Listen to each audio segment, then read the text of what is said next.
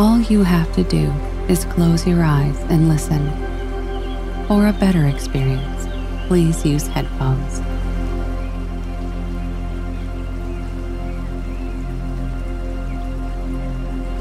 Every morning, I bathe my intellect in this stupendous and cosmogonal knowledge from the East.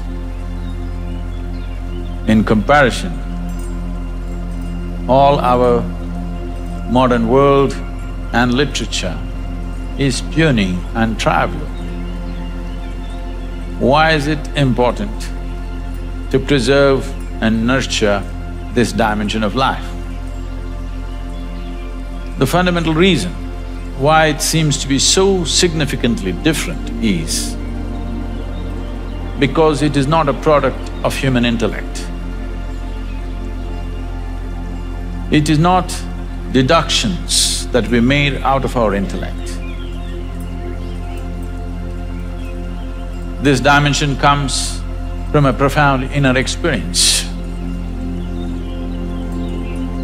where there is no right and wrong, there is no up and down, just seeing things the way they are.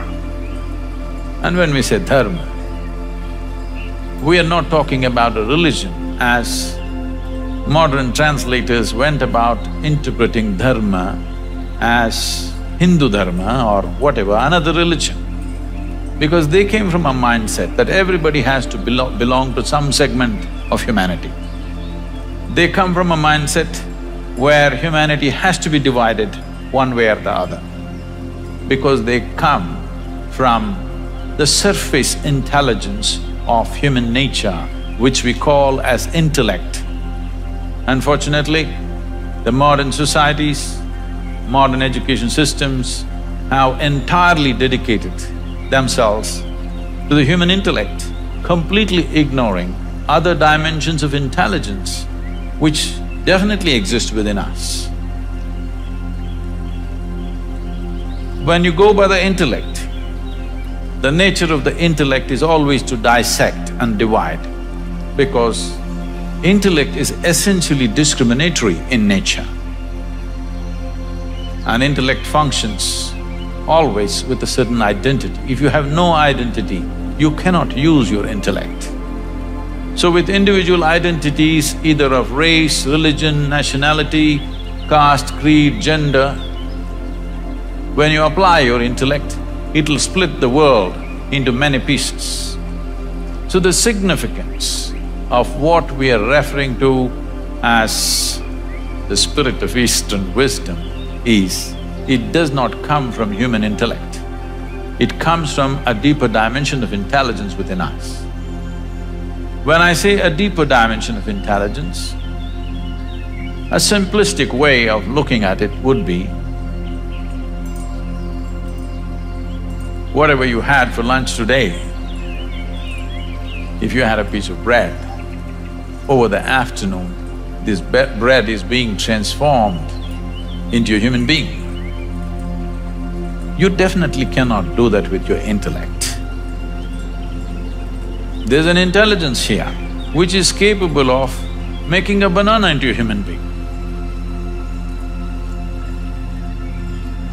You definitely cannot do that with your intellect.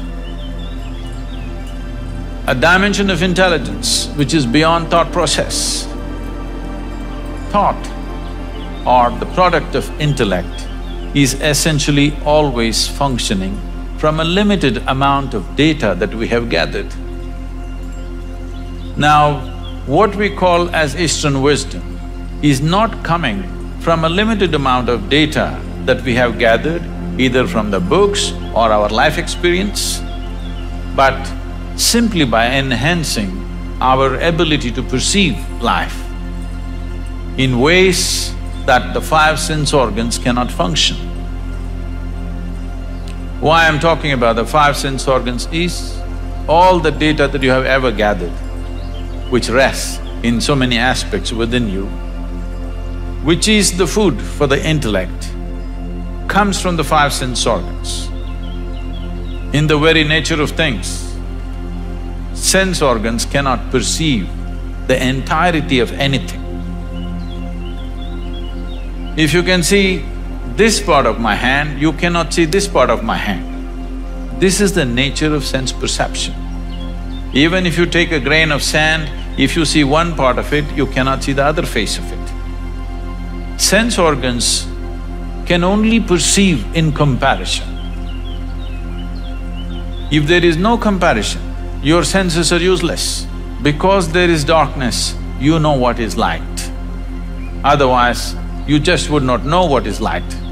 If light was on all the time and there was no darkness, you would not know what is light.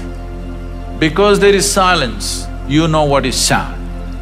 If there was no silence, you would not have the idea of what is sound. So always in comparison. It is like, let's say you're 6 feet tall. Now, you walk like a tall man, you think like a tall man, you feel like a tall man, you are a tall man. You went to another society where everybody is 8 feet tall. Suddenly you walk like a short man, think like a short man, feel like a short man, and you are a short man. So what you perceive in comparison is a distortion of reality. It is not reality as it is. So whatever we perceive in comparison is useful for our survival process. But if we want to know the nature of this existence, sense organs are not sufficient instruments. What is light for you is darkness for many other creatures. You ever got into an argument with an owl?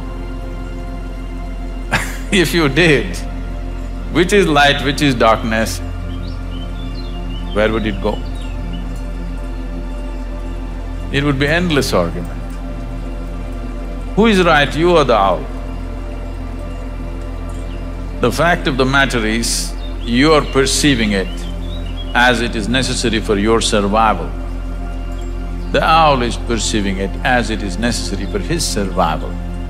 If survival is all you're seeking, your 5 sense organs and intellect are sufficient instruments.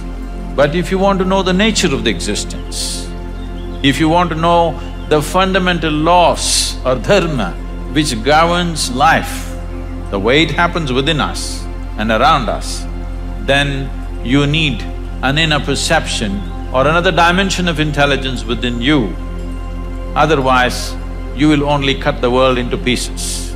In the name of religions, we have cut the world humanity into many pieces because intellectually we have arrived at our own conclusions or deductions, which invariably is bound to divide because intellect is essentially a knife which cuts. It can only dissect. By dissection, you can know certain things. But if you really want to know someone that you love, you don't dissect them, you embrace them. By dissection, you may know the kidney, liver, heart stuff, but you will not know that being in any sense. You will lose it completely. So dissection is the way of the intellect because it is a sharp instrument. It has to cut open everything that's given to it. But the East found another way. Out of profoundness of experience, you can know life. By turning inward, you can know life. When I say turning inward, you must understand that essentially the 5 sense organs are always outward. You can see what's around you, but you cannot roll your eyeballs inward and scan yourself. You can hear this, but so much activity in this body, you cannot hear this. If an ant crawls upon this hand, you can feel it. So much blood flowing, you cannot feel it. Because in the very nature of things, sense organs are outward bound. The moment you dedicate yourself to your intellect, you also get enslaved to the limitations of your 5 senses. It is in this context, the wisdom of the East is of tremendous significance to the world because it has transcended this slavery to sense perception and learned to perceive life in a completely different way. What is this completely different way? In English language, if you say mind, it is just one word, it is supposed to say everything. In the yogic culture, there are 16 parts to the mind, 16 dimensions of human mind. Now if I go into 16, it would take too much time, so let me compress it into 4. The 4 aspects of the mind are called buddhi, ahankara, manas and chitta. Buddhi means the intellect. Today, modern world is largely run by the intellect. So with this, we can do many things on the outside. We can go on enhancing the comforts and conveniences of life. We've done very well in terms of comforts and conveniences. Never before, never ever before, another generation of humanity ever knew the kind of comforts and conveniences that we have today, but at the same time, we are whining like never before. Because as the comforts and convenience increase on the outside, as there is less to complain about what is happening around you, the emptiness of within echoes within you in a horrible way. When you're fighting for survival, when every day you are struggling to fix small things on the outside, you will not realize this. When outside is well settled, that is when you'll see how hollow life has become. The biggest question in the world you will see in the next few decades is, what the hell are we doing here anyway? Because everything that needs to be fixed on the outside is done, now what? 7.2 billion people on the planet, but right now gradually it's looming large. Loneliness is one of the biggest problems. Dogs are being tortured to fulfill human loneliness.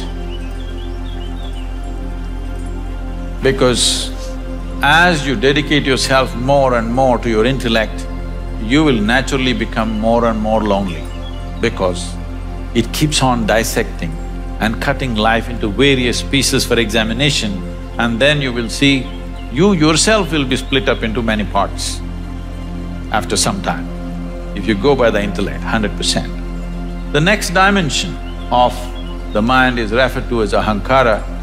Normally people think it means ego. No, it means identity. You're identified with something. The moment you're identified with something, your intellect will work only to protect that identity, no matter what, whichever way you think. Your ideas of which nation you belong to, which race you belong to, which culture you belong to, which religion you belong to, which gender you belong to, the moment you get identified, your intellect will work only to protect that identity. So, it is a certain kind of prejudice. Because people are willing to live and die for what they're identified with. Because the nature of the intellect is, if you take away the identity, it will not know what to do. It needs a strong identity, a strong sense of who I am. If you ask, who am I? Your intellect will not function. You must know who you are. A strong sense of belief that this is what I am, that is when your intellect will function in a certain way. This is like… intellect is like a sharp knife. Ahankara or the identity is the hand that holds it. All the suffering on the planet. When was the last time that somebody stabbed you? Or what I'm saying is, how much suffering for a human being is actually coming from outside? Almost nothing. Rest is all self-help.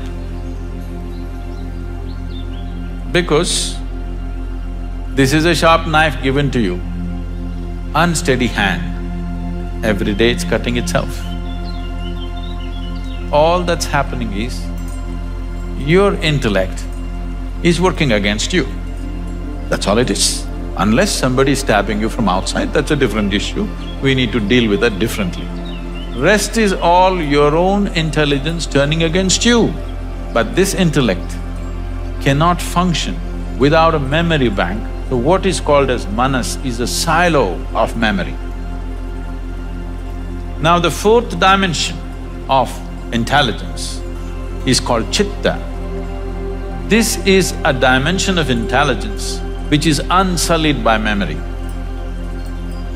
If you touch this dimension, then the memory has no influence on you. Your genetic memory, your evolutionary memory, your conscious memories, unconscious memory, subconscious memory, whatever kinds of memories you have, it has no influence on you. Or in other words, past cannot recycle itself through you. See, right now, you take on this form because of a certain memory, it's a certain software. If you eat, let's say you're a man and you eat a piece of bread, this piece of bread turns into a man. You're a woman and you eat a piece of bread, the same piece of bread turns into a woman. You give it to your dog, it turns into your dog. Very intelligent bread. It is just the memory that you carry. Here there is a memory which transforms everything the way it is. So, this dimension of intelligence, which is called as chitta, which is untouched by any kind of memory, just pure intelligence, is of significance because it's beyond. It is beyond your species, it is beyond your form, it's beyond your gender, it's beyond your culture, it's beyond every kind of influence, which is essentially memory within you.